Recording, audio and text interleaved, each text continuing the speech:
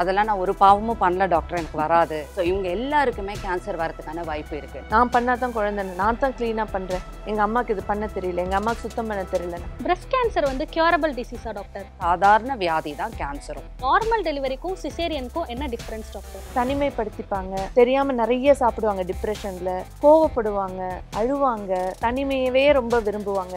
பிரெக்னன்சில ப்ராப்ளம்ஸ்னு எதுவுமே இல்லை, நம்மளா ப்ராப்ளம் ஆக்கிக்கிறோம். ப்ரீமரைட்டல் செக்ஸ் வேண்டாம், டீனேஜ் செக்ஸ் வேண்டாம், ஹஸ்பண்டும் குழந்தைங்க தான் முக்கியமாக இருக்கே தவிர நம்ம வந்து we back step R self. கூகுளை நம்பாதீங்க.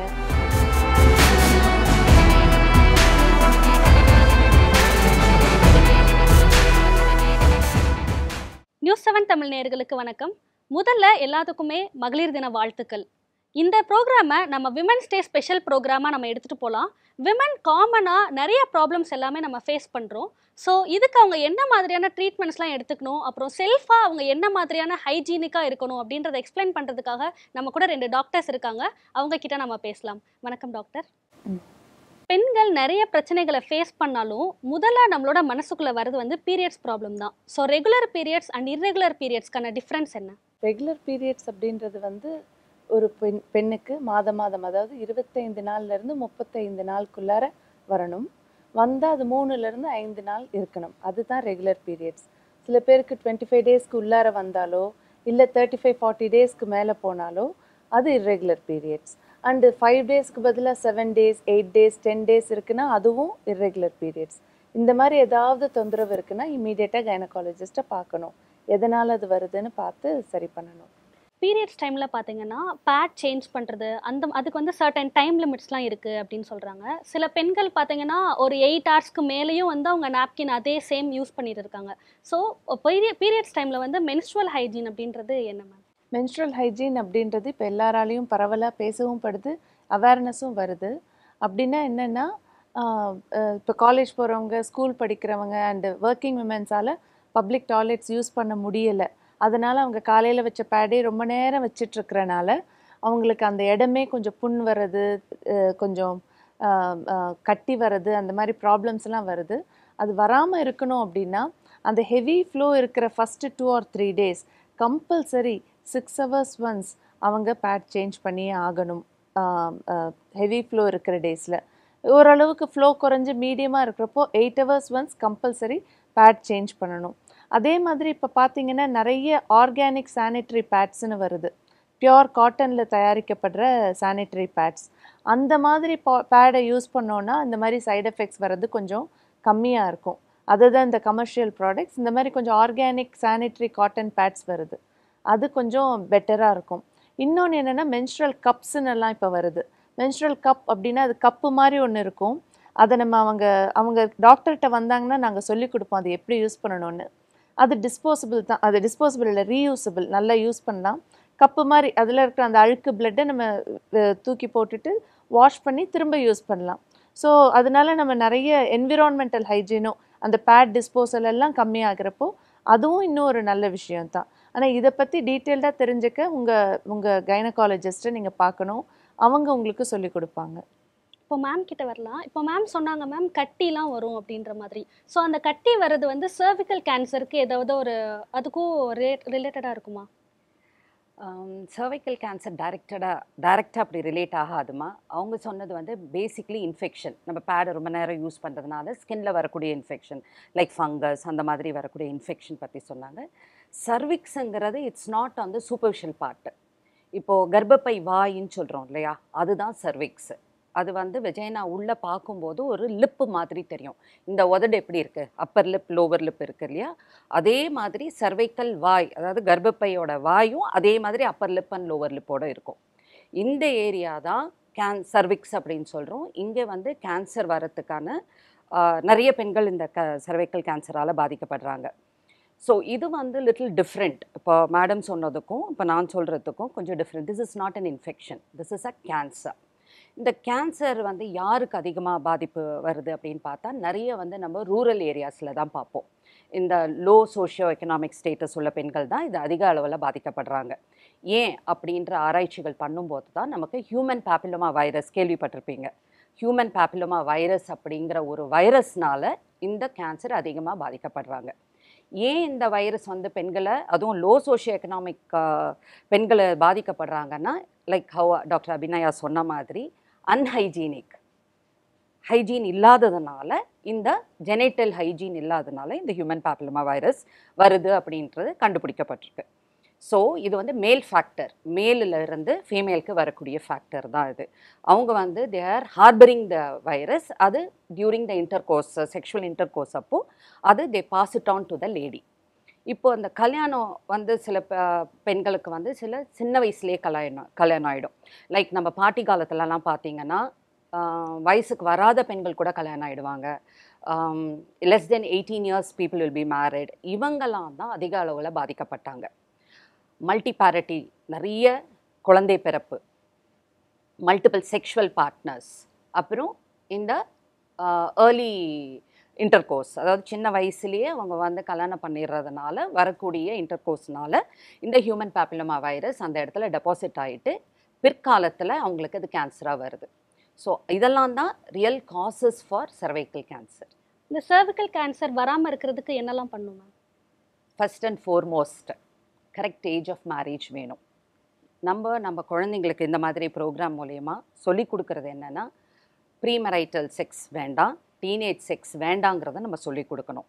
That is one of the foremost and important thing நான் சொல்லுவேன். அப்பார்ட் ஃப்ரம் தட் என்னென்னா, இப்போ வந்து வேக்சின்ஸ் வந்துருச்சு. இந்த human papilloma virus virus. So இந்த வைரஸுக்கு எதிர்ப்பு நமக்கு வந்து வி ஹாவ் வேக்சின்ஸ். இது வந்து 9 to 12 years is a recommended age. 3 doses கொடுக்கணும் பெண்களுக்கு பிஃபோர் த செக்ஷுவல் இன்டர்கோர்ஸ். ஆறுத்துக்கு முன்னாடி இந்த பெண்களுக்கு, அதாவது சின்ன டீனேஜ் குழந்தைங்களுக்கு 9 to 12 years is a recommended. So vaccine மூலயமா ப்ரிவென்ட் பண்ணலாம், ப்ராப்பர் எஜுகேஷன் மூலயமா ப்ரிவென்ட் பண்ணலாம், ரெகுலர் ஸ்க்ரீனிங் மூலயமா ப்ரிவென்ட் பண்ணலாம். ஸ்க்ரீனிங் என்ன அப்படின்னா, you can go for pay smear. All sexually active women, அதாவது கல்யாணம் ஆன பெண்கள் who are active in sex, அவங்க எல்லாமே வந்து இந்த பேப் ஸ்மியர் அப்படிங்கிற ஒரு டெஸ்ட் மூலியமாகவும் இதை கண்டுபிடிக்க முடியும். சிம்பிள் டெஸ்ட் லைக் அபிநயாலாம் அவங்க ஓபிலேயே வச்சு பண்ணிடுவாங்க. நாங்கள் ஆங்காலஜிஸ்ட் ஓபிலேயே வச்சு பண்ணிவிடுவோம். Just we scrape out some cells from the cervix, put it under the microscope and C. இதில் வந்து ஏதாவது உங்களுக்கு மாற்றம் இருந்ததுன்னா, கேன்சராக மாறக்கூடிய மாற்றம் இருந்தால் கூட கண்டுபிடிக்க முடியும்.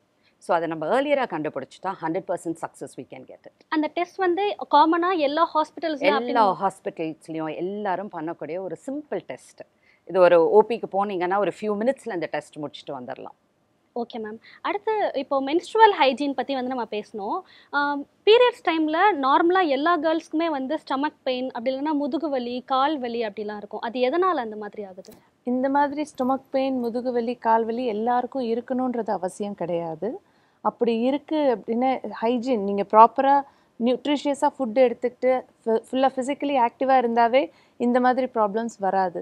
அதுக்கும் மீறி கை வலிக்குது, இடுப்பு வலிக்குது, வயிறு வலிக்குது, அதாவது ஸ்கூலுக்கோ காலேஜ்க்கோ வேலைக்கோ போக முடியாத அளவுக்கு, லீவ் எடுக்கிற அளவுக்கு அந்த மாதிரி பெயின் இருக்குன்னா அப்புறம் நீங்கள் ஸ்கேன் பண்ணி அது ஓவரியில் ஏதாவது கட்டி இருக்கா, எண்டோமெட்ரியோசிஸ்னு ஒரு கண்டிஷன் இருக்குது, சாக்லேட் சிஸ்ட்னு சொல்லுவோம். அந்த ப்ராப்ளம் இருக்கிறவங்க தான் ரொம்ப இந்த மாதிரி சஃபர் ஆவாங்க. மற்ற நார்மலாக இருக்கவங்க வந்துட்டு கொஞ்சம் லைட்டாக ரெஸ்ட் எடுத்துகிட்டு கொஞ்சம் அதுலேயே அட்ஜஸ்ட் பண்ணிட்டு போயிடுவாங்க, அது ஓகே. பட் ரொம்ப முடியலை, ரொம்ப வலிக்குது, எனக்கு ஆஃபீஸ் லீவ் போட்டால் தான் எனக்கு வலி தாங்க முடியுது, அந்த மாதிரி இருக்கிறவங்கெல்லாம் கண்டிப்பாக எவாலுவேட் பண்ணி அதுக்கப்புறம் என்ன காரணம்னு கண்டுபிடிச்சி அதுக்கு ட்ரீட்மெண்ட் எடுத்தாவே சரியாயிடும். சில கேர்ள்ஸ் பார்த்தீங்கன்னா இந்த மாதிரி வயிறு வலிக்காமல் இருக்கணும் அப்படின்றதுக்காக டேப்லெட் அந்த மாதிரிலாம் எடுத்துப்பாங்க. ஸோ இது ரெக்கமெண்டடா? அதுதான் காரணம் என்ன, வயிற்று வலிக்கு காரணம் சும்மா பெயின் கில்லர் போடுறது நல்லதில்லை. அதுக்கு என்ன காரணம், சில டைம் மைல்டு இன்ஃபெக்ஷன் இருக்கலாம், பெல்விக் இன்ஃப்ளமேட்டரி டிசீஸ்னு சொல்லுவோம். அந்த மாதிரி சின்ன லேசாக இன்ஃபெக்ஷன் இருந்ததுன்னா அதுக்கு நமக்கு ஒரு கோர்ஸ் ஆன்டிபயோட்டிக் போட்டால் சரியாகும். இல்லைன்னா இந்த மாதிரி எண்டோமெட்ரியோட்டிக் சிஸ்ட் இருக்குது அப்படின்னா அந்த சிஸ்ட்டு கரையிறதுக்கு மாத்திரை போட்டால் சரியாகும். அதை விட்டுட்டு நம்ம வெறும் பெயின் கில்லராக போடுறது வந்து not advisable. And any medicines under doctor supervision எடுத்துக்கிட்டால் பெட்டர். பீரியட்ஸ் டைமில் பெண்கள் என்ன மாதிரியான செல்ஃப் கேர் எடுத்துக்கணும்? ஃபார் எக்ஸாம்பிள் இப்போது பீரியட்ஸ் வந்தது உடனே தலை குளிக்கணும் அப்படி சொல்லுவாங்க. இது வந்து எதுக்காக அப்படி சொல்கிறாங்க? இதுக்கு ஏதாவது சயின்டிஃபிக் ரீசன் அந்த மாதிரி? சயின்டிஃபிக் ரீசன் எதுவும் இல்லை, பர்சனல் ஹைஜீன் தான். அந்த காலத்தில் அதை தான் இன்டைரக்டாக அப்படி சொல்லியிருக்காங்க. சுத்தபத்தமாக இருக்கணும், அடிக்கடி அந்த துணிமணி மாற்றணும். அந்த காலத்தில் ரெஸ்ட்டும் இருக்காது, ஏன்னா எல்லா வேலையும் எல்லா லேடிஸும் பண்ணிகிட்ருப்பாங்க. தட் இஸ் வை இந்த பீரியட்ஸ் வர அந்த 2-3 நாளாவது அவங்க தனியாக உட்கார வைக்கிறது, தனியாக சாப்பிடு, அதாவது ரெஸ்ட்டில் இருக்கணும், அவங்க ப்ராப்பராக நியூட்ரிஷியஸாக சாப்பிடணுன்றதுக்காக சொன்னது தான் அந்த இதெல்லாம். தலை குளிக்கணும் இப்போ யாருமே அதை ஃபாலோ பண்ணுறது கிடையாது. பிகாஸ் ஒர்க்கிங் விமன் நிறைய ஆயிட்டாங்க, படிக்கிற கேர்ள்ஸும் நிறைய ஆயிட்டாங்க. காலேஜ், போஸ்ட் கிராஜுவேஷன், பிஹெச்டி படிக்கிற அளவுக்கு கேர்ள்ஸ் வளர்ந்துட்டாங்க. அவங்கக்கிட்ட போய் தலைக்கு குளிக்கணும் அதை பற்றி பேச முடியாது. தலை குளிக்கணுன்றது கிடையாது, குளிச்சா நல்லது, அது பர்சனல் ஹைஜீனுக்காக சொல்கிற விஷயம். மற்றபடி நம்ம சொன்ன மாதிரி மென்ஸ்ட்ரல் ஹைஜீன், அந்த பேடு ஒழுங்காக கரெக்டான பேடை கண்டுபிடிச்சி ரெகுலராக மாற்றிக்கிட்டு அதெல்லாம் இருந்தாவே போதும். இந்த மென்ஸ்ட்ரல் கப் அப்படின்னு நம்ம பேசும்போது அது வந்துட்டு வெர்ஜின் அந்த இதுக்கும் ஒரு ரிலேட் ஆகும். ஸோ மென்ஸ்ட்ரல் கப் யூஸ் பண்ணாங்கன்னா அதனால உங்களோட வெர்ஜினிட்டி லாஸ் ஆகுறது. அதுதான் மென்ஸ்ட்ரல் கப் அப்படின்றதே வந்து மெயின் டிஸ்அட்வான்டேஜ். இந்த மாதிரி வெர்ஜின்ஸ், அதாவது செக்ஷுவலி ஆக்டிவாக இருக்கிறவங்க இல்லாதவங்க யூஸ் பண்ண முடியாது, ரொம்ப கஷ்டம் கப் இன்சர்ட் பண்ணுறது. அவங்களுக்கான விஷயம் கிடையாது இது. So any time first time users gynaecologist பார்த்து அவங்க சைஸ் ஆஃப் த வெஜைனாலாம் அசஸ் பண்ணி அதுக்கப்புறம் கொடுப்பாங்க மென்ஸ்ட்ரல் கப்ஸ் எல்லாம். ஸோ எல்லாருக்குமே அது சரிப்பட்டு வராது. Any product has God its own advantage and disadvantage. Bad use பண்ணுற மாதிரி தான், சில பேருக்கு சூட் ஆகும், சில பேருக்கு சூட் ஆகாது. அதே தான் மென்ஸ்ட்ரல் கப்ஸும், சில பேருக்கு அது ஒத்து வரும். அண்ட் சைஸ் எல்லாம் மாறும், நிறைய சைஸஸில் கிடைக்குது. ஸோ அன்மேரிடாக இருக்கவங்களுக்கு அது ரொம்ப, அவங்களுக்கு சைஸ் கிடைச்சாலும் கூட they will find it difficult to use it regularly because of the tight vagina. இப்போ பீரியட்ஸ் ப்ராப்ளம் மாதிரியே அடுத்து ப்ரெக்னென்சி டைம்லேயும் வந்து பெண்கள் நிறைய ப்ராப்ளம்ஸ்லாம் ஃபேஸ் பண்ணுவாங்க. அதெல்லாம் என்ன மாதிரி ப்ராப்ளம்ஸாக இருக்கும்? ப்ரெக்னென்சியில் ப்ராப்ளம்ஸ்னு எதுவுமே இல்லை, நம்மளா ப்ராப்ளம் ஆக்கிக்கிறோம். ஆக்சுவலாக ப்ரெக்னென்சின்றது எனிபடி, யார் யார் கல்யாணம் ஆகுதோ அவங்க எல்லாருக்குமே குழந்தை வர்றது சாதாரண விஷயந்தான். ஆனால் அதுவே ஒரு பெரிய விஷயமாக்கி ஃபஸ்ட்டு டேலேருந்து பெட் ரெஸ்ட்டில் இருக்கிறனால வர ப்ராப்ளம் தான் ப்ரெக்னென்சியில் வர ப்ராப்ளம்ஸ். அதை நேச்சுரலாக எடுத்துக்கோங்க, நார்மலாக இருங்க, நியூட்ரிஷியஸாக சாப்பிடுங்க, டயட் அட்வைஸ் டாக்டர்கிட்ட கேளுங்க. அட் அ டைம் ஃபுல்லாக சாப்பிடாம கொஞ்சம் கொஞ்சமாக ஸ்மால் ஃப்ரீக்வெண்ட் மீல்ஸ், கொஞ்சம் அதாவது 6 டைம்ஸ் சாப்பிடணும், 3 டைம்ஸ் சாப்பிடாம 6 டைம்ஸ் சாப்பிடணும். 6 டைம்ஸ்னால் ஃபுல்லாக சாப்பிட்றது கிடையாது. 3 மீல்ஸ் சாப்பிட்றோன்னா 3 ஹெல்தி ஸ்நாக்ஸ் சாப்பிடணும். அந்த ஸ்நாக்ஸில் கொஞ்சம் சுண்டல், கொண்டக்கடலை, பச்சைப்பயிறு, இல்லை சாலட், நல்ல வெஜிடபிள் சாலட்ஸு, இல்லை ஃப்ரூட்ஸ், அந்த ஆப்பிள், ஆரஞ்சு, அது மாதிரி ஃப்ரூட்ஸ், இந்த மாதிரி கொஞ்சம் நீங்கள் திங்க் பண்ணி கொஞ்சம் நியூட்ரிஷியஸாக நட்ஸ் எல்லாம் எடுத்துக்கலாம். இப்படி நீங்கள் சாப்பிட்டீங்கன்னா அதுவே போதுமானது. அதே மாதிரி ஆக்டிவிட்டியும் இருக்கணும். ப்ரெக்னென்ட் ஆகிட்டாவே படுத்துட்ருக்கக்கூடாது. அட்லீஸ்ட் ஒரு 1/2 அன் ஹவர் 45 மினிட்ஸ் நல்ல ரிலாக்ஸ்டாக, உங்களை வெயிட் லாஸுக்காக வாக்கிங் பண்ண சொல்லலை, ஸ்வெட் ஆகுற மாதிரி வாக் பண்ண சொல்லலை, கொஞ்சம் ஃப்ரெஷ் ஏர் கிடைக்கிற மாதிரி ரிலாக்ஸ்டாக வாக் பண்ணணும், கொஞ்சம் குனிஞ்சு நிமிர்ந்து வேலை செய்யணும். அதை மட்டும் பண்ணிகிட்டு இருந்தாவே போதும். சில pregnancies R complicated pregnancies, like 2-3 வாட்டி அபார்ஷன் ஆகிட்டு கன்சீவ் ஆகிருக்காங்க, இல்லை டெஸ்ட் பேபியில் கன்சீவ் ஆகிருக்காங்க, இல்லை ட்வின்ஸ் இருக்குது அவங்களுக்கு, இல்லை அவங்களுக்கு ஹார்ட் டிசீஸ் இருக்குது, பிபி இருக்குது, சுகர் இருக்குது. சில ப்ரெக்னன்சிஸ் ஆர் ரியலி காம்ப்ளிகேட்டட். அப்படியா இருக்க பேஷண்ட்ஸுக்கு நாங்களே சொல்லிவிடுவோம், நீ அலட்டிக்காதமா, கொஞ்சம் ரெஸ்ட்டில் இருமா, பத்திரமா பார்த்துக்கோ, இது ரொம்ப ப்ரெஷியஸ் பேபின்னு. பட் எல்லாருமே அந்த மாதிரி இருக்கணும்னு அவசியம் இல்லை. நீங்கள் நேச்சுரலாக, நார்மலாக, நியூட்ரிஷியஸாக சாப்பிட்டுக்கிட்டு ஃபிசிக்கலி நல்லா ஆக்டிவாக இருந்தீங்கன்னா தான் டெலிவரியும் ஈஸியாகும், அதுக்கப்புறம் ரெக்கவரியும் ஃபாஸ்ட்டாக இருக்கும். போஸ்ட்மார்ட்டம் டெலிவரி நார்மலோ சிசேரியனோ, அதுக்கப்புறம் நீங்கள் அதிலேருந்து ரெக்கவர் ஆகி குழந்தைய பார்த்துக்க ஆரம்பிப்பீங்க. ரொம்ப பெட்ரிடனாக இருந்து அது ரொம்ப கஷ்டம்.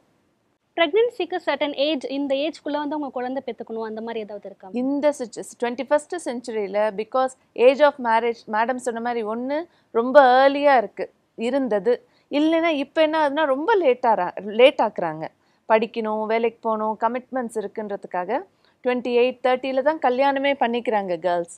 அப்படின்றப்போ ஃபஸ்ட்டு சைல்டு பர்த் என்ன கேட்டால் பை 30 அட்லீஸ்ட் ஒரு குழந்தையாவது இருக்கணும் before 30 கேர்ள்ஸுக்கு. ஜென்ஸுக்குன்னா by 35 they should become a father for first child. Second child age என்ன வேணால் ஆகட்டும், அது okay, no problem. Even though a female can conceive even by 35, 36, 37 years. First சைல்டாக at least அவங்க 30 இயர்ஸில் கன்சீவ் ஆகிடணும். ஜென்ஸும் ஈவன் 50, 60, 70 வயசில் கூட அப்பா ஆகலாம். பட் ஃபஸ்ட்டு குழந்தைக்கு அவங்க 35 இயர்ஸ்லேயாவது அப்பா ஆகிடணும். அதுதான் அந்த குழந்தைக்கும் நல்லது, ஹெல்த்தியாக இருக்கும். எக்கு, ஸ்பெர்ம்ஸ் எல்லாம் வர ப்ராடக்ட் பேபியும் ஹெல்த்தியாக இருக்கும். Breast feeding and breast care அப்படின்றது வந்து ப்ரெக்னென்சிலே ஆரம்பிச்சிருது. 7th or 8th மந்த்லேருந்தே நம்ம அந்த நிப்பிள்ஸ் எல்லாம் ட்ரைனஸ் இல்லாமல், ஃப்ளாட்டாக இல்லாமல் இருக்கிறதுக்கு நம்ம கொஞ்சம் நாங்கள்லாம் சொல்லிக் கொடுப்போம். கொஞ்சம் மசாஜ் பண்ணி நிப்பிள்ஸ் எடுத்து விடுங்க, அப்போ தான் ஃபீடிங் இன்னும் ப்ராப்ளம் ஆகாதுன்னு. அதே மாதிரி டெலிவரி ஆன உடனே normal டெலிவரினா within ½ an hour, சிசேரியன்னா by 1.5 ஹவர்ஸில் கொஞ்சம் ஃபீடிங் இனிஷியேட் பண்ண ஆரம்பிச்சிடுவோம். அந்த மாதிரி ஃபீட் பண்ணுறவங்க exclusive breast feeding compulsory 3 to 6 months. இப்போல்லாம் யாருமே எனக்கு பால் வர மாட்டேந்து, பால் பத்த மாட்டேந்து நிறைய சொல்கிறாங்க. Even the want to feet the baby, அவங்களுக்கு அடிக்வேட்டாக செக்ரீஷன்ஸ் இல்லைன்னு சொல்கிறாங்க. அது எல்லாமே சைக்கலாஜிக்கலாக கொஞ்சம் நீங்களாக காம் பண்ணி உணர்ந்து கொஞ்சம் ஃபீட் பண்ணணும்னு நினச்சிங்கன்னா நியூட்ரிஷியஸாக, அதுக்கு தான் diet place an important role. Psychologically அமைதியாக இருக்கிறது ரொம்ப இம்பார்ட்டண்ட். ஸோ அந்த மாதிரிலாம் கொடுக்க ஆரம்பிச்சிங்கன்னா minimum 3 months, maximum 6 months exclusive breast feeding பண்ணலாம். அந்த 6 monthsக்கு அப்புறமா டாப் அப் ஃபீட்ஸோடு சேர்ந்து இன்னொரு 6 months நைட் மட்டும் பிரெஸ்ட் ஃபீடிங் பண்ணலாம். அப் டு 1 year நீங்கள் பிரெஸ்ட் ஃபீட் பண்ணுறது குழந்தைக்கு நல்லது. குழந்தை பிறந்ததுக்கு அப்புறம் பால் அதிகமாக சுரக்கணும் அப்படின்னா அவங்க என்ன மாதிரியான ஃபுட் ஐட்டம்ஸ்லாம் சாப்பிடணும் டாக்டர்? பால் அதிகமாக சுரக்கிறதுக்கு பூண்டு கொஞ்சம் நல்ல ஒரு பிடி பூண்டு டெய்லி எடுத்துக்கலாம். அது எந்த மாதிரி ப்ரிப்பரேஷனாக வேணால், ஒரு நெய்யில் கொஞ்சம் சால்ட் அண்ட் பெப்பர் போட்டு வதக்கியும் சாப்பிடலாம், இல்லை பாலில் வேக வச்சும் குடிக்க. நிறைய பேர் அவங்களோட இஷ்டம். அது பூண்டு கொஞ்சம் ஏதோ ஒரு ஃபார்மில் அது உள்ளார போகணும். கீரை காய்கறி எல்லாமே நல்லது, பர்டிகுலராக முருங்கைக்கீரை ரொம்ப நல்லது. நான்வெஜ் சாப்பிட்றவங்களுக்கு அந்த சுறா புட்டுன்னு சொல்லுவோம், அது சாப்பிட்டா நல்ல பால் சுரக்கும். அதுக்கப்புறம் அந்த கருப்பட்டி காஃபி, இதெல்லாம் அயன் கண்டென்ட் ஜாஸ்தி, ப்ளஸ் பிரெஸ்ட் மில்க்கும் நல்லா சுரக்க உதவும் அந்த கருப்பட்டியில் இருக்கிற நியூட்ரிஷன் எல்லாம். ஸோ இதெல்லாம் தான் ரொம்ப இம்பார்ட்டண்ட். கீரை, பூண்டு, அந்த கருப்பட்டி காஃபி அண்ட் அந்த சுறா புட்டு, இதெல்லாம் இட் ஹெல்ப்ஸ். அதை கொஞ்சம் நிறைய எடுத்துக்கணும். எடுத்துக்க பால் சுரக்க ஆரம்பிச்சிடும். பிரெஸ்ட் கேன்சர் வந்து கியூரபிள் டிசீஸா டாக்டர்? அது வராமல் இருக்கணும் அப்படின்னா அவங்க என்னெல்லாம் பண்ணணும்? பிரெஸ்ட் கேன்சர் இப்போ இருக்க நிறைய ஆகிட்டே போகுதுமா. நான் என்னுடைய கெரியர் ஆரம்பிக்கும் போது எனக்கு சொல்லிக் கொடுத்த ஃபஸ்ட்டு பாடம் cancer is a disease of volt ஏஜ்னு தான் சொல்லி கொடுத்தாங்க. ஆனால் இப்போத்திய சினாரியோ பார்த்தோம்னா மோர் younger people are getting affected.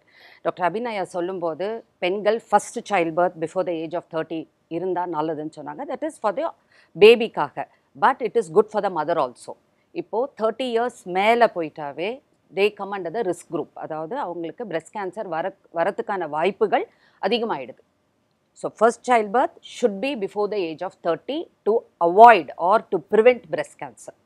So that is one of the risk factor. இப்போ நம்ம தள்ளி போட அந்த ரிஸ்க்கை நம்ம இன்க்ரீஸ் பண்ணுறோம். குழந்தையே இல்லாதவங்களுக்கு, நல்லி பேரஸ், சில பேர் வந்து நன்ஸ் அந்த மாதிரி இருக்கிறவங்களுக்கும் இந்த ரிஸ்க் ஃபேக்டர் கூடுதலாக இருக்குது. ஸோ அதே மாதிரி இப்போல்லாம் பார்த்தீங்கன்னா ஏர்லி மெனார்கி, அதாவது சின்ன பொண்ணுங்களே 9 years 10 yearsலேயே வயசுக்கு வந்துடுறாங்க. அதே மாதிரி அவங்களுக்கு மெனோபாஸ்ன்னு சொல்லுவோம், செசேஷன் ஆர் பீரியட் ஸ்டாப் பண்ணுற ஏஜும் வந்து தள்ளி போகுது. அப்போது ஒரு பெண் 9 yearsல இருந்து 55 years வரைக்கும் அந்த பீரியட்ஸுங்கிறதுனால வரதுனால இந்த மாதிரி பெண்களுக்கும் இந்த பிரெஸ்ட் கேன்சர் அதிகமாக வரதுக்கான வாய்ப்பு இருக்குது. Again breast feeding is a protective factor. நமக்கு வந்து because of work R some other reason we are not able to breast feet. So இதுவும் அந்த பெண்களை வந்து ரிஸ்க் ஃபேக்டரில் போயிடுறாங்கம்மா. அது தவிர ஒபிசிட்டின்னா உங்களுக்கு தெரியும், குண்டாக இருக்கிற பெண்கள். அப்புறம் சில பேர் வந்து மெனோபாஸ் ஆன பிறகு சில ஹார்மோன்ஸ் எடுக்க வேண்டிய ஒரு கட்டாயம் இருக்கும், ஹார்மோன் ரீப்ளேஸ்மெண்ட் தெரப்பி அப்படின்னு சொல்லுவோம். அந்த மாதிரி பெண்களும் comes under the risk group. So இவங்கெல்லாம் தான் ரிஸ்க் குரூப்பில் வராங்க, அதிகமாக பாதிக்கப்படுற பெண்கள். இப்போ ஸ்டாட்டிஸ்டிக்ஸ் பிரகாரம் பார்த்தா 28 பெண்களுக்கு ஒரு பெண் பிரெஸ்ட் கேன்சரால் பாதிக்கப்படுறாங்க. அப்போ யூ கேன் அண்டர்ஸ்டாண்ட் இதனுடைய ப்ரிவாலன்ஸ் ரொம்ப அதிகமாக இருக்குது. ஸோ அதனால தான் நான் வந்து screening, one has to be aware of the breast self examination அப்படிங்கிறது நம்ம வந்து நல்ல ப்ரிவாலண்ட்டாக எல்லாருக்கும் அந்த எஜுகேஷன் மூலிமா சொல்லி தரணும். அதாவது ஒரு பெண் தன்னுடைய பிரெஸ்ட்டில் ஏதாவது மாற்றங்கள் இருந்தாலோ, கட்டிகள் ஃபீல் பண்ணாலோ, அக்குள் பகுதியில் ஏதாவது இருந்தாலோ கண்டிப்பாக அவங்க வந்து டாக்டரை அணுகணும். மாதம் ஒரு முறை மாதவிடாய்க்கு அப்புறம் இந்த பிரெஸ்ட் எக்ஸாமினேஷன் பண்ணி பார்த்துக்கணும். பிரெஸ்ட்டை மாத்திரம் இல்லாமல் அக்குள் பகுதியும் சேர்த்து தான் பார்க்கணும். நிப்பிளில் ஏதாவது வேண்டத்தகாத டிஸ்சார்ஜ் இருக்கா, அப்புறம் ஏதாவது கட்டிகள் தென்படுதா, அக்குள் பகுதியில் ஏதாவது கட்டிகள் இருக்கா அப்படிங்கிறது எவ்ரி மந்த் நம்ம ஒரு முறை செக் பண்ணால் போதும்.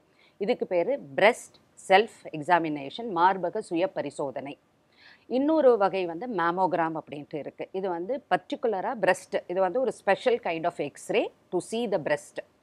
இந்த பிரெஸ்ட் எக்ஸாமினேஷன் மேமோகிராம் மூலியமாகவும் 1 சென்டிமீட்டருக்கு கம்மியாக உள்ள கட்டிகளை கூட கண்டுபிடிக்க முடியலாம். இது வந்து ஸ்க்ரீனிங் ப்ரோக்ராம்லேயே வரும் எல்லா ஹாஸ்பிட்டல்ஸ்லையும், அட்லீஸ்ட் மோஸ்ட் ஆஃப் த ஹாஸ்பிட்டல்ஸில் இது அவைலபிளாக இருக்கும்.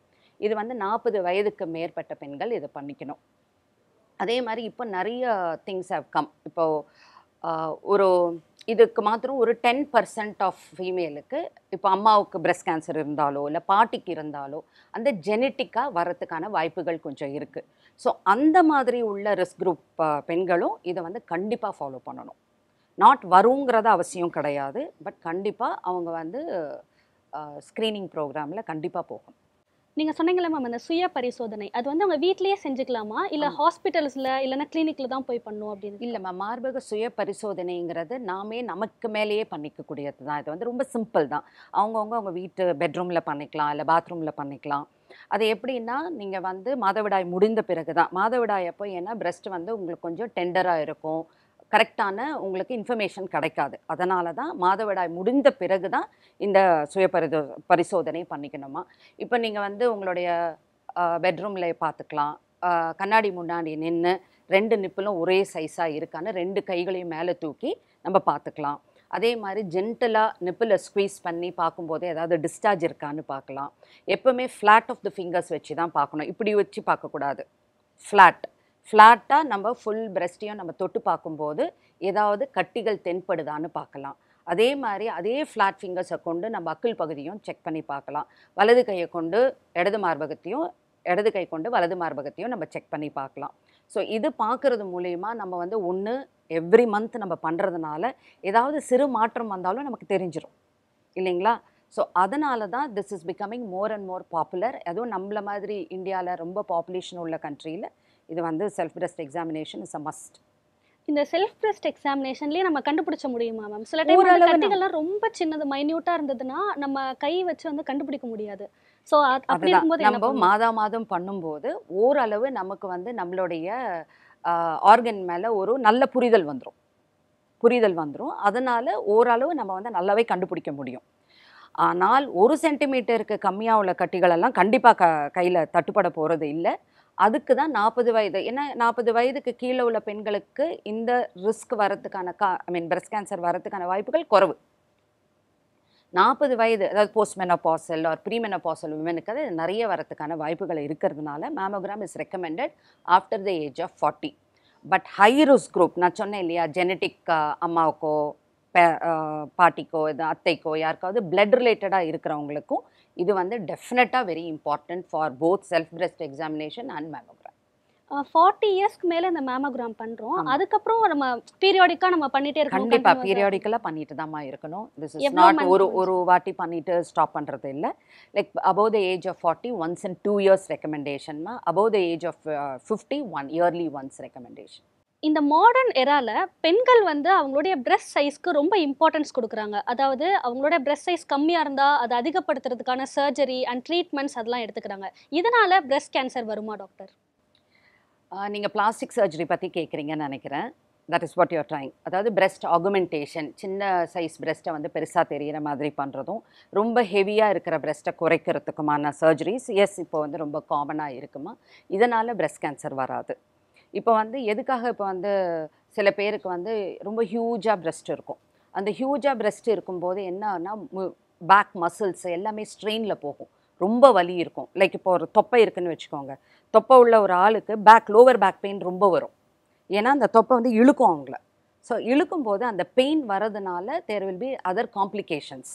அதே மாதிரி மேல் பகுதியில் உள்ள பிரெஸ்ட் பெருசாக இருக்கும்போது அந்த நடுமுதுகில் உங்களுக்கு வலி வரும். அந்த மாதிரி ரொம்ப பெண்டலஸ் பிரெஸ்ட், ரொம்ப பெயின்ஃபுல்லாக இருக்கிற இடத்துல நம்ம வந்து பிரெஸ்ட் ரிடக்ஷன் பண்ணுறது ரொம்ப நல்லது. ஸோ இந்த ரிடக்ஷன் சர்ஜரினால் வந்து கேன்சர்லாம் வராதுமா. அதே மாதிரி சில பெண்களுக்கு வந்து சின்னதாக சிறுசாக இருக்கும் மார்பகம், அவங்களுக்கு கொஞ்சம் நல்லா எடுப்பாக பண்ணுறதுனாலையும் ஒரு கேன்சருக்கான பிரச்சனைகள் வராது. முன்னாடி காலத்துலலாம் பெண்கள் பியூபர்ட்டி அட்டைன் பண்ணுறது 7th ஸ்டாண்டர்ட்லேருந்து 10th ஸ்டாண்டர்ட்குள்ளே இருக்கும். ஆனால் இந்த காலத்துலலாம் ரொம்ப முன்னாடியே ஏஜ் அட்டன் பண்ணிடுறாங்க. அதுக்கான காரணம் என்ன? 12 வயசுலேருந்து 16 வயசுக்குள்ளார எப்போ வேணாலும் பியூபர்ட்டி அட்டைன் பண்ணலாம். ஆனால் இப்போ வந்துட்டு 9 years 10 years, அதாவது ஏர்லி மெனார்கி மேடம் சொன்ன மாதிரி ஏர்லியாகவே கொஞ்சம் 2-3 வருஷம் முன்னாடியே வந்துடுது. That is because again nutrition and exercise. சின்ன வயசுலேருந்தே குழந்தைங்களை வந்து சப்பியாக இருக்கணும், குண்டாக இருக்கணும்னு நினச்சி நம்ம நிறைய ஜங்க் ஃபுட்ஸ்லாம் நிறைய வந்துருச்சு. குழந்தைங்க கிட்ட களின்னு கேட்டால் யாருக்கும் தெரிய மாட்டேங்குது. Finger சிப்ஸ்னால் everybody knows. And they want to eat that. Maggi sauce பிடிக்குது, தக்காளி சட்னி பிடிக்க மாட்டேங்குது. இல்லை இது ஜோக் கிடையாது, ஆக்சுவலி நான் இது நிஜமாக ஃபீல் பண்ணி தான் சொல்கிறேன். நம்ம ரொம்ப ஜங்க் ஃபுட்டாக ஃபீட் பண்ணிகிட்ருக்கோம் குழந்தைங்களுக்கு.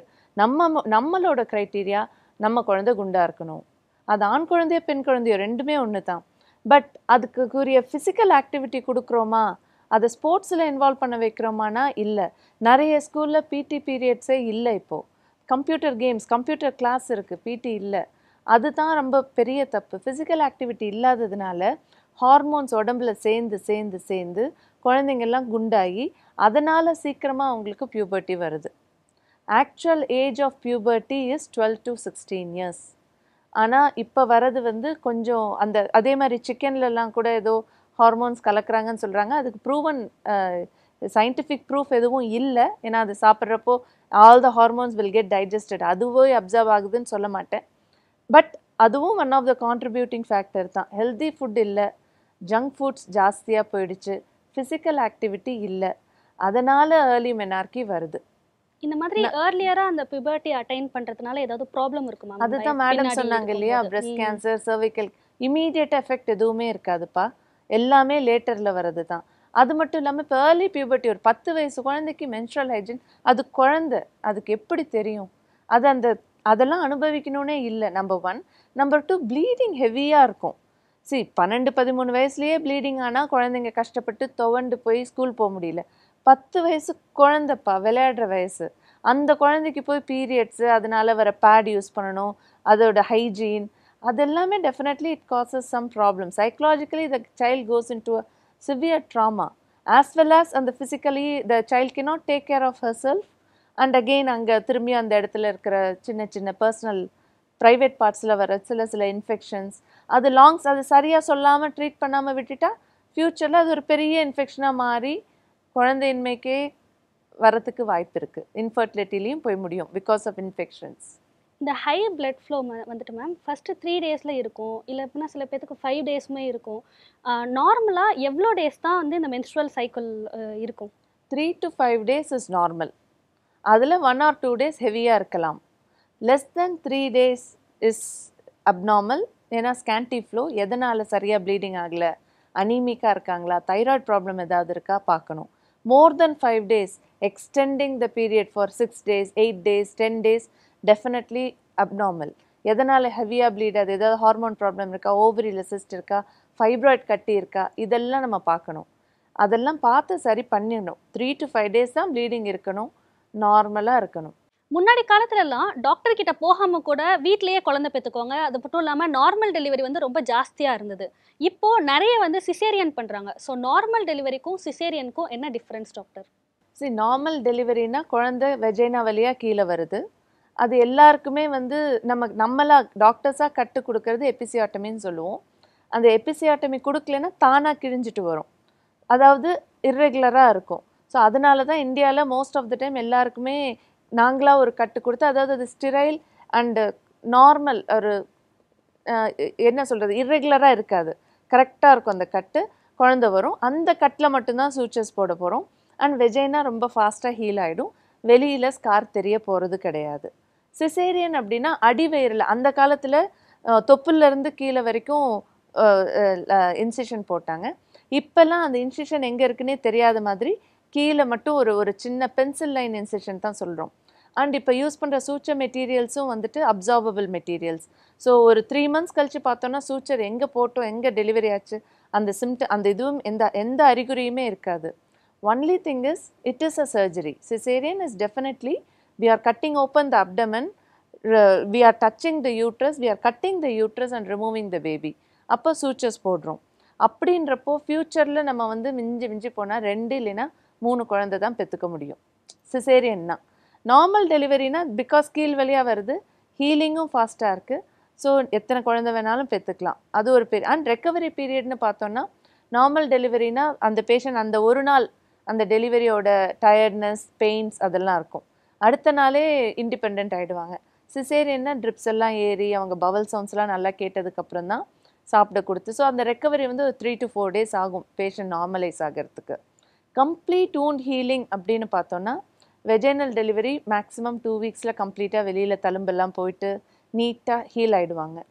சிசேரியனுக்கு 6 வீக்ஸ் ஆகும். உள்ளார போட்டிருக்க தையல் எல்லாம் கரையிறதுக்கு 6 to 8 வீக்ஸ் ஆகும். அதனால் நம்ம ஃபிசிக்கல் ஆக்டிவிட்டி எக்ஸசைஸ்லாம் பண்ணுங்கள். After delivery exercise normal delivery 2 to 3 வீக்ஸில் ஆரம்பிச்சிடலாம். சிசேரியன்றப்போ 2 to 3 மந்த்ஸில் ஆரம்பிக்கணும். இதெல்லாம் தான் சின்ன சின்ன டிஃப்ரென்ஸ். பட் எந்த கேஸ்க்கு எது கரெக்ட்? சில பேரால் நார்மல் பண்ணிக்கவே முடியாது. ஏன்னா கீழே குறுகலான இடம் இருக்கும், அந்த வழியாக குழந்தை வந்தால் டேஞ்சர் ஆகிடும். சில பேர் சிசேரியன் ரொம்ப டேஞ்சர், ஏன்னா ஹார்ட் டிசீஸ் இருக்கும், லங் ப்ராப்ளம் இருக்கும். ஸோ ரிஸ்க் வர்சஸ் பெனிஃபிட் பேசிஸில் தான் டெலிவரி டிசைட் ஆகும். அதுக்கும் மீறி குழந்தைக்கு ஏதாவது எல்லாம் நார்மலாக போயிட்டு ஹார்ட் பீட்டில் ப்ராப்ளம், மூச்சு திணறல் வந்ததுன்னா தான் எமர்ஜென்சி சிசேரியன். ஓகே மேம், அடுத்து வந்து மெனோபாஸ் அப்படின்னு வந்து பீரியட் ஸ்டாப் ஆகிற ஒரு ஏஜ். எந்த ஏஜில் வந்து இந்த மெனோபாஸ் அவங்க கரெக்டாக? காமன் ஏஜ் ஆஃப் மெனோபாஸ் வந்துட்டு ஜென்ரலி 45 to 50. பட் இப்போது திரும்பியும் அந்த நம்ம எடுத்துகிட்டு இருக்க diet and lack of physical ஆக்டிவிட்டின்றனால 50 to 55 ஆகிடுச்சு. இப்போல்லாம் மெனோபாஸும் லேட் ஆகுது. ஏஜ் இப்போது 50 to 55 வரைக்கும் கூட சில பேருக்கு பீரியட்ஸ் வருது. மெனோபாஸ்னு நம்ம எப்போ சொல்லுவோம் அப்படின்னா, complete options of mensuration for a period of 1 year. ஒரு வருஷம் சுத்தமாக ப்ளீடிங் வரல, பீரியட்ஸ் வரல அப்படின்னா தான் அதை மெனோபாஸ்னு சொல்லுவோம். சில பேருக்கு பீரியட் மெனோபாஸ்க்கு முன்னாடி ஒரு couple of years 2 to 3 months once வரும், 4 to 5 months வந்து இர்ரெகுலர் ஆகும். அது மெனோபாஸ் கிடையாது. கம்ப்ளீட்டாக ஒரு வருஷம் வரவே இல்லைன்னா தான் மெனோபாஸ். அப்படி ஒரு வருஷம் வராமல் இருந்து திடீர்னு லேசாக ப்ளீடிங்கோ ஸ்பாட்டிங்கோ ஆச்சுன்னா அதுக்கு பேர் post menopausal bleeding. That is also a symptom for cancer, early cancer. அது மேடமும் சொல்லுவாங்க. ஸோ போஸ்ட் மெனோபாசல் ப்ளீடிங் ஆச்சுன்னா அவங்க டெஃபினட்டாக டாக்டரை பார்த்து எதனால் ஒரு வருஷமாக எனக்கு பீரியட் ஆகலை, திடீர்னு இப்போ பீரியட் ஆகிருக்கு, இல்லை ப்ளீடிங் ஸ்பாட்டிங் ஆகுது, அது ஒரு வருஷத்தில் இல்லை 5 வருஷம் கழிச்சும் வரலாம். 65 வயசில், அதாவது 45 வயசில் மெனோபாஸ் ஆகிட்டு 65 ப்ளீடிங் பார்த்தாலும் கூட அது சிக்னிஃபிகண்ட் ப்ராப்ளம் தான் டாக்டரை பார்க்கணும். ஸோ மெனோபாஸ் அப்படி வரவங்களுக்கு என்ன ஆகும் அப்படின்னா, ஹாட் ஃப்ளஷர்ஸ் சொல்லுவோம். உடம்புல அப்படியே குப்புன்னு, ஏசியில் இருப்பாங்க, ஃபியூ செகண்ட்ஸ்க்கு குப்புன்னு அப்படியே சூடாகி வேர்க்கிற மாதிரி ஒரு ஃபீலிங் வரும். அது ஹாட் ஃப்ளஷஸ், ஹார்மோன்ஸ் இல்லாததுனால. தூக்கமின்மை, சரியாகவே நைட்டில் தூக்கம் வராது. அண்டு போன் பெயின்ஸ், கை வலிக்குது, கால் வலிக்குது, நடக்க முடியல, அந்த எக்ஸ்ட்ரீம் டயர்ட்னஸ், வீக்னஸ், ஒபிசிட்டி, அவங்க நல்லா ஆக்டிவாக வேலை செஞ்சுட்டு இருந்தாலும் கொஞ்சம் வெயிட் போட ஆரம்பிப்பாங்க. இதெல்லாம் தான் மெனோபாஸோட அதர் சிம்டம்ஸ் அப்படின்னு சொல்லுவோம். ஸோ சில பேருக்கு இதெல்லாம் அது day to day life activity மாதிரி சமாளிச்சுட்டு போயிட்டே இருந்துருவாங்க. பட் ரொம்ப சஃபர் பண்ணுறாங்க. ரொம்ப இரிட்டபிலிட்டி, மூட் ஸ்விங்ஸ்லாம் நிறைய வரும். திடீர்னு கோவப்படுவாங்க, திடீர்னு அழுவாங்க, அவங்களுக்கு ரீசனே இருக்காது. ஸோ இந்த மாதிரிலாம் கொஞ்சம் எக்ஸ்ட்ரீம் கேசஸ்க்கு போகிறாங்க அப்படின்னா இம்மீடியட்டாக டாக்டரை போய் பார்த்து அது எதனால் இப்படி வருது, மெனோபாஸ் தானா அப்படின்றத கன்ஃபார்ம் பண்ணி, மேடம் சொன்ன மாதிரி அந்த கேன்சர் ரிஸ்க் ஃபேக்டர்ஸ் எல்லாம் ரூல் அவுட் பண்ணிவிட்டு சேஃபாக உங்களுக்கு hormone replacement therapy கொடுத்துட்டோன்னா they will become all right. இந்த மூட் ஸ்விங் வந்துட்டு டாக்டர் குழந்தை பிறந்ததுக்கு அப்புறமும் இருக்கும். இதை வந்து போஸ்ட்மார்ட்டம் டிப்ரெஷன் அப்படி சொல்கிறாங்க. ஸோ அதை பற்றி கொஞ்சம் எக்ஸ்பிளைன் பண்ணிடுங்க. மூட் ஸ்விங்ஸ் வந்துட்டு எப்போ வரும் அப்படின்னா, பிஎம்எஸ்னு ஒன்று இருக்குது, ப்ரீமென்ஸ்ட்ரல் சிண்ட்ரோம், அப்புறம் மெனோபாஸ், அதுக்கப்புறம் இந்த மாதிரி போஸ்ட்மார்ட்டம் டிப்ரெஷன். இது எல்லாமே வந்துட்டு 15லேருந்து 45-50 வயசு ஃபீமேல்ஸுக்கு வரது தான். என்னென்னா, காரணமே இல்லாமல் திடீர்னு அழுவாங்க, தனிமைப்படுத்திப்பாங்க, தெரியாமல் நிறைய சாப்பிடுவாங்க, டிப்ரெஷனில் கோவப்படுவாங்க, அழுவாங்க, அப்புறம் சோஷியலாக மூவ் பண்ண மாட்டாங்க, தனிமையவே ரொம்ப விரும்புவாங்க. எப்போ வரும்னா பீரியட்ஸ்க்கு 1 வாரம் 10 நாள் இருக்கிறப்பவே அவங்க மூடெல்லாம் மாறிடும். அவங்க சஃபர் பண்ணுறாங்கன்றதை விட கூட இருக்கவங்க அவங்களால ரொம்ப சஃபர் பண்ணுவாங்க. அதுதான் உண்மை. அதே மாதிரி டிப்ரெஷன் டூரிங் லாக்டேஷன், அதாவது தாய்ப்பால் கொடுக்குற பெண்கள் 3லேருந்து 6 மாதம் சொன்னாலும் டெலிவரி, அவங்களுக்கு இந்த போஸ்ட்மார்ட்டம் டிப்ரெஷன் வரும். அது ஏன் வருது அப்படின்னா, தூக்கம் சரியாக இருக்காது. அவங்க தூங்கணும்னு நினைக்கிறப்ப குழந்தை அழுதுன்னு சொல்லிட்டு எந்திரிச்சு பால் கொடுப்பாங்க. திரும்பி அவங்களுக்கு தூக்கம் வரப்போ குழந்தை ஏதாவது ஒரு டிஸ்டர்பன்ஸ். சரி, நான் என்ன சொல்லுவேன் அட்வைஸ் அப்படின்னா, டெலிவரி முடிஞ்சதுக்கப்புறம் அட்லீஸ்ட் ஒரு 6 to 8 hours ஆவது 24 hours தூங்கணும். சேர்ந்தாப்பில் தூங்க முடியாது. கை குழந்தை இருக்குது, அதுக்கு தாய்ப்பால் கொடுக்கணும், அதை குழந்தைய பார்த்துக்கணும், யூரின் மோஷன் க்ளீன் பண்ணணும், அஃப்கோர்ஸ் எல்லாம் நீங்கள் தான் பண்ணணும். பட் 2 to 2 hours குழந்தை பிறந்த குழந்தை 18லேருந்து 20 மணி நேரம் தூங்கும். அப்படின்றப்போ நீ ஒரு 8 மணி நேரம் தூங்கலாம், தாராளமாக தூங்கலாம். அதுக்கு ஃபேமிலி சப்போர்ட் இருக்கணும், கூட பெரியவங்க இருக்கணும், ஹஸ்பண்டோட சப்போர்ட் இருக்கணும். இல்லை அப்படி எதுவும் சப்போர்ட் இல்லை, அந்த பொண்ணு தனியாக இருந்து தானே எல்லாம் பண்ணுதுன்னா தூக்கம் குறையும். தூக்கம் குறையிறனால சாப்பாடு சரியாக இருக்காது, இரிட்டபிள் ஆவாங்க, psychologically they will go into depression. So postmortem depression வந்துருச்சுன்னா it can be very bad, suicidal tendency வரைக்கும் கொஞ்சம் சிவியராகவே போகும். ஸோ அந்த மாதிரி ரேஞ்சுக்கு போக விடக்கூடாது. அதுக்கு முன்னாடியே இந்த பொண்ணு ஒழுங்காக இருந்த பொண்ணு, சந்தோஷமாக இருந்த பொண்ணு திடீர்னு ஒரு மாதிரி பிஹேவ் பண்ணுறா, சரியாக சிரிக்க மாட்டேன்றா, ஒரு மாதிரி அழுறா, எடுத்ததுக்கெல்லாம் ஒரு மாதிரி டிப்ரெஸ் ஆகுறா, குழந்தைகிட்ட கூட பாசம் இருக்காது, ஒரு மாதிரி வெறுப்பு வர இந்த மாதிரிலாம் இருக்குன்னா உடனே டாக்டர்கிட்ட கூப்பிட்டு போயிடுங்க. இல்லை அதுக்கும் முன்னாடி நாங்கள் அதெல்லாம் வராமையே பார்த்துக்கணுன்னா அந்த பெண்ணுக்கு 8 மணி நேரம் தூக்கம் ரொம்ப முக்கியம். தொடர்ந்தாப்புல தூங்க முடியாது, 2 hours ஆவது அந்த பொண்ணு தூங்கணும்.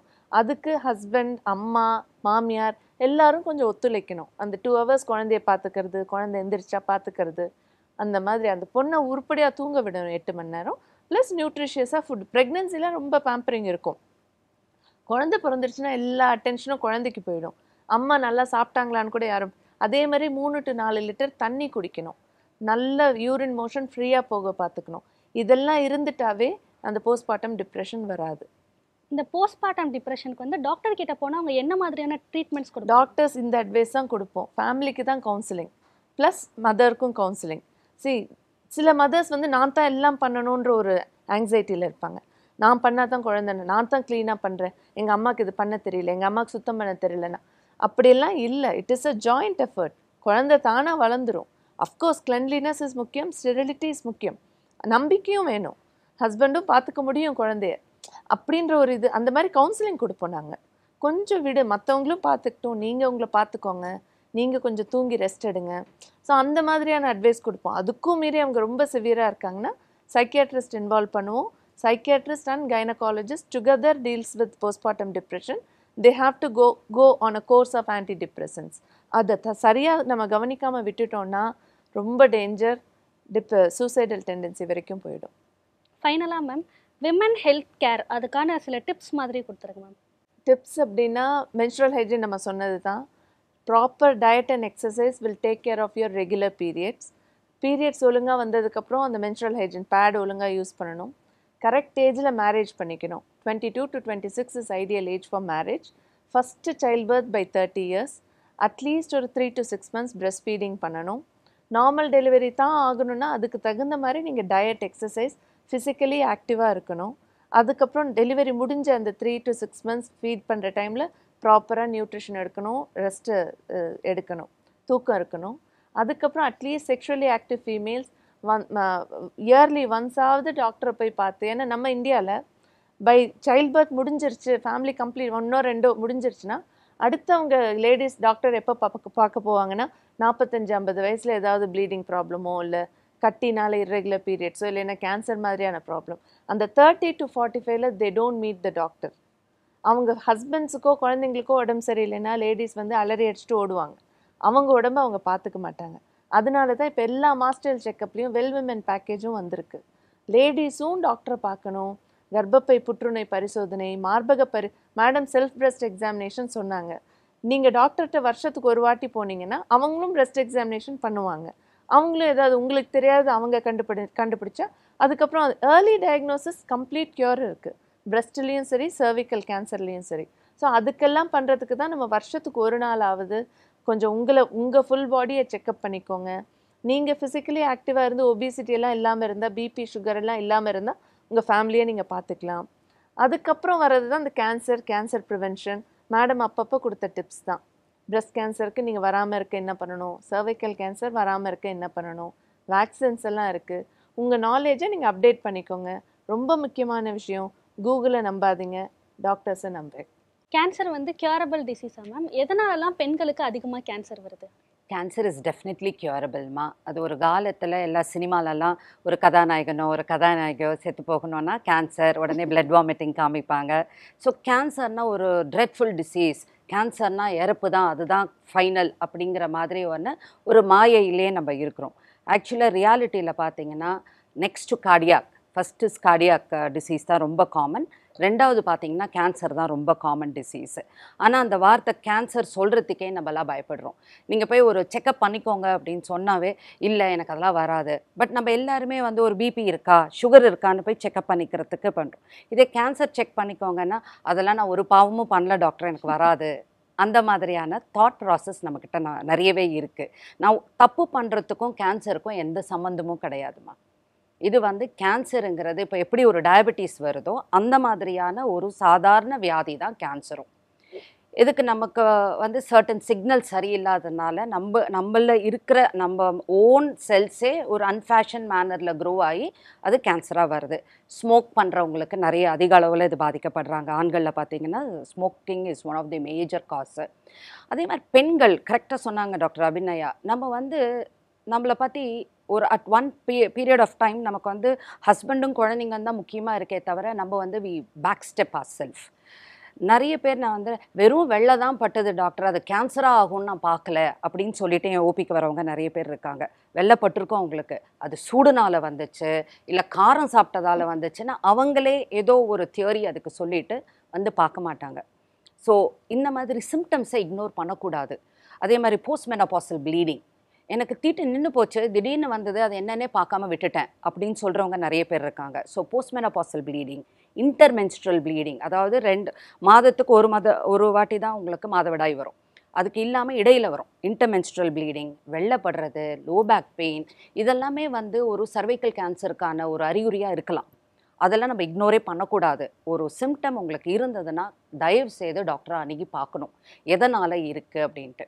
அதே மாதிரி எனக்கு ஒரு பேஷண்ட் இருந்தாங்க, மார்பகத்தில் கட்டி இருந்தது அவங்களுக்கு. அந்த கட்டி வலி இல்லை, அவங்களுக்கு வலி இல்லாதனால அவங்க என்ன நினச்சாங்களா அது சாதா கட்டி. 80% ஆஃப் தி கேன்சர் கட்டிகள் வலி இருக்காது. வலி இருந்தால் தான் டாக்டரை போய் பார்க்கணுன்னு கிடையாது, கட்டி இருந்தாவே நீங்கள் டாக்டரை பார்க்கணும். ஆனால் அது கேன்சர் கட்டியா கேன்சர் அல்லாத கட்டியான்னு சொல்ல வேண்டியது எங்களுடைய பொறுப்பு. ஸோ வலி இல்லை அதனால் நான் டாக்டரை பார்க்கல அப்படிங்கிறது கிடையாது.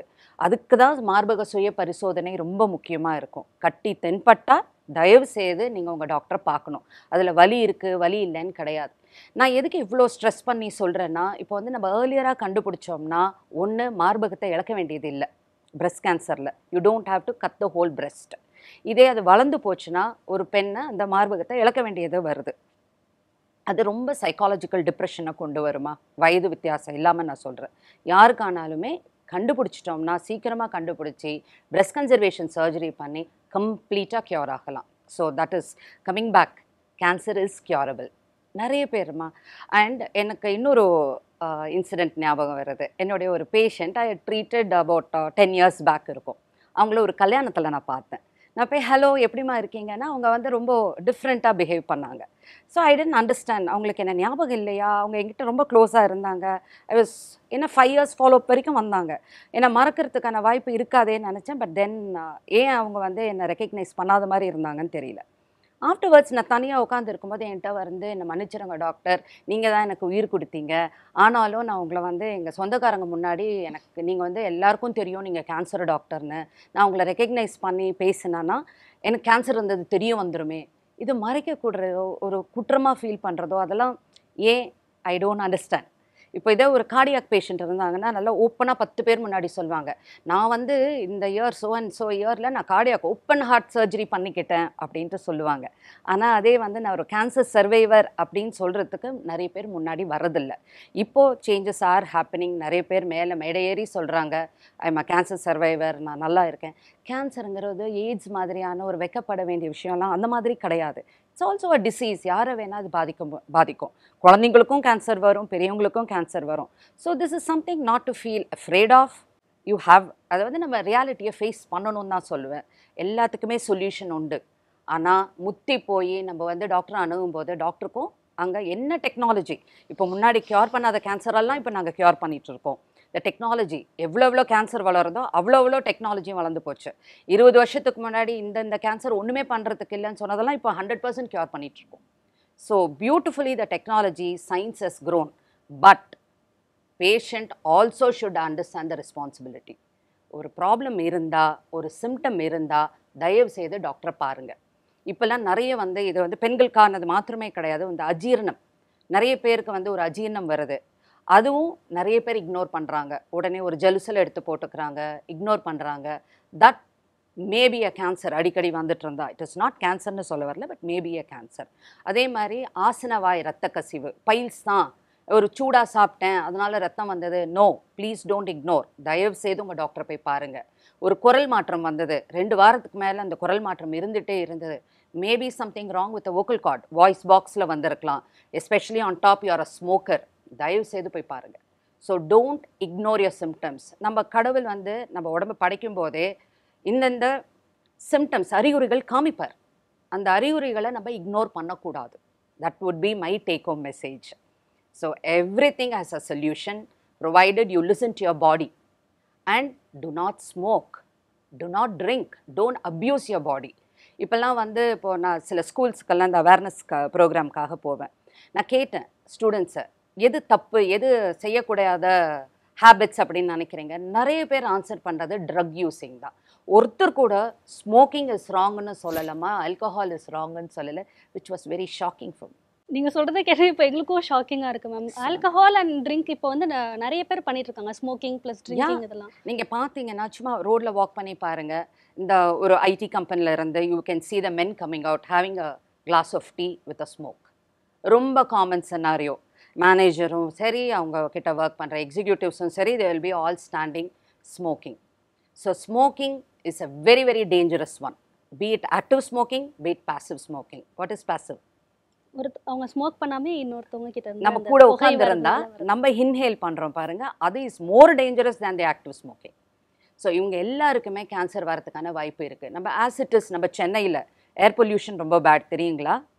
நம்ம வெஹிக்கல்ஸ்னால ஸ்மோக்கிங்னால லாட்ஸ் ஆஃப் ரீசன்ஸு. நம்ம நான் ஸ்மோக்கர்ஸே ஒரு சிகரெட் பிடிக்கிறதுக்கான அளவுக்கு நமக்கு வந்து ஏர் பொல்யூஷன் இருக்குது. ஆன் டாப் ஆஃப் இட் நம்ம ஸ்மோக் பண்ணும்போது சின்ன வயசுலேயே அந்த ஸ்மோக் பண்ணும்போது நிறைய ப்ராப்ளம்ஸ் வரதுக்கான வாய்ப்பு இருக்குது. இந்த மகளிர் தினம் அன்னைக்கு பெண்கள் நிறைய ஃபேஸ் பண்ணுற ப்ராப்ளம்ஸ் பற்றியும் கேன்சர் பற்றியும் ரொம்ப டீட்டெயில்டாக எக்ஸ்பிளைன் பண்ணீங்க டாக்டர். ரொம்ப நன்றி.